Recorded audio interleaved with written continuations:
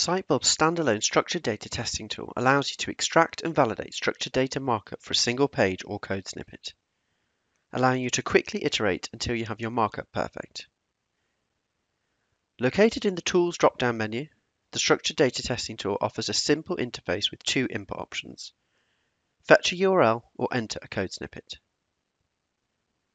Let's start off with a really simple example: Sitebulb's About page. Simply type or paste the URL, then click Run Test. Sitebulb will go off to fetch the page, render it using headless Chromium, then extract the structured data found. You'll be presented with two tabs, Results and HTML. The HTML tab shows the extracted HTML so that you can see the schema markup in situ. An important thing to note is that Sitebulb is rendering the page, so this view is of the rendered HTML after JavaScript has fired. It is the equivalent of examining Inspect Element rather than View Source. We'll return to this view later. On the Results tab, there are three ways you can view the extracted structured data. The first is by examining all the search features triggered on the page. The second shows the root schema entities with nesting.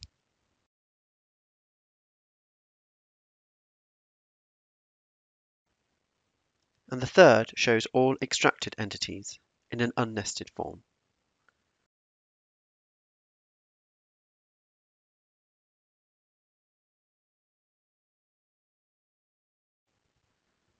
The structured data is validated against the guidelines Google published for rich results eligibility and against the schema.org specification. What we are looking to do is identify any errors or warnings so we can investigate and then fix them. In this example, we have no errors or warnings, so let's look at an example where we do. Here, you can see an error flagged on the product markup.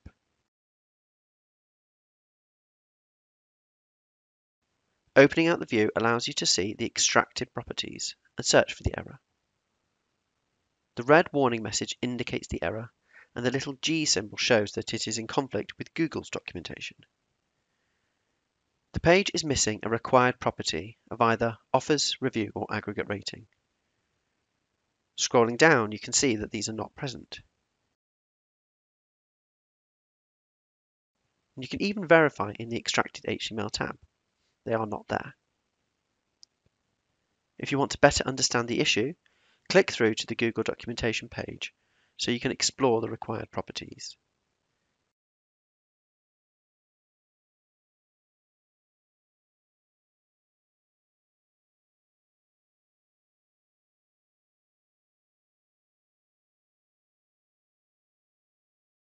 In this case, you would be able to fix the error by adding at least one of those required properties. Now let's take a look at the difference between errors and warnings with another example.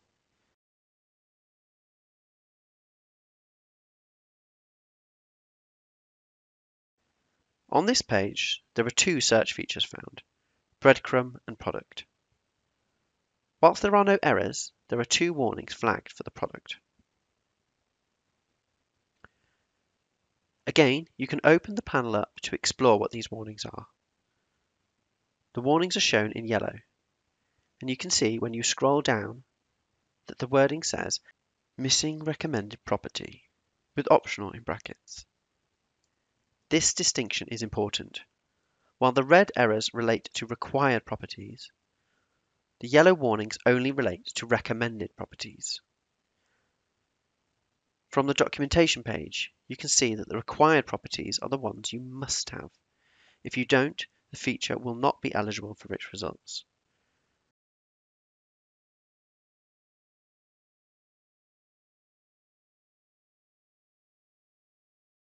The recommended properties should be considered opportunities. If you have the data, it is recommended that you include it, as it may result in a more complete, enhanced rich result. However, if you do not, it does not block eligibility for rich results. Finally, let's look at a more complicated example and iteratively fix it within the tool itself. Instead of fetching a URL, this time let's use a prepared code snippet. This is a snippet of JSON LD code where the structured data describes a web page about a chocolate brownie recipe. This time there are 4 search features identified, and one of them has a number of errors.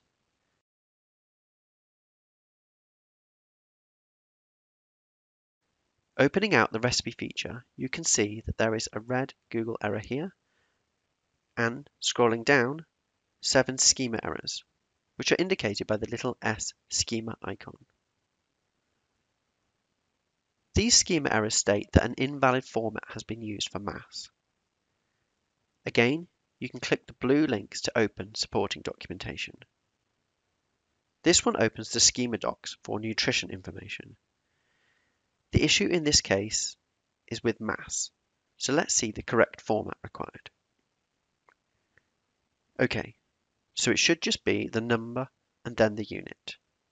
So 40g instead of 40 grams carbohydrates. Let's fix this in the HTML.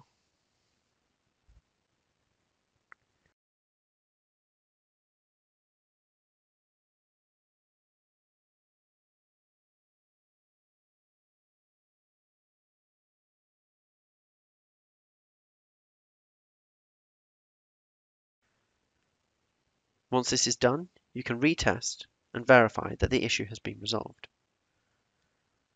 Excellent. So there's just the one Google error to fix now.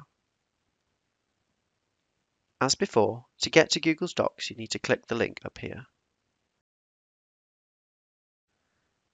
Here, the claim is that the property recipe yield is missing. The required properties are down here, and at first glance it looks like only image and name are required.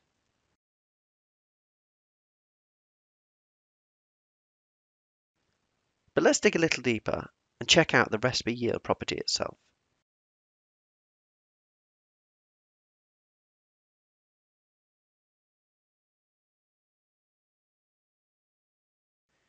Here you can see that this property is actually required if nutritional information is specified, as in nutrition information.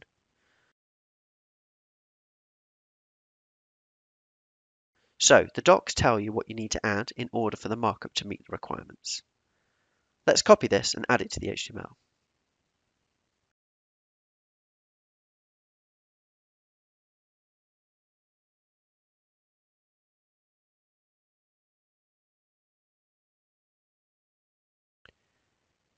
And let's say this recipe makes 24 brownies.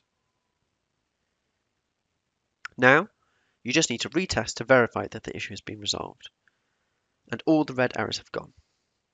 Of course, you can follow a similar process for the warnings and optionally add those too if the data is available.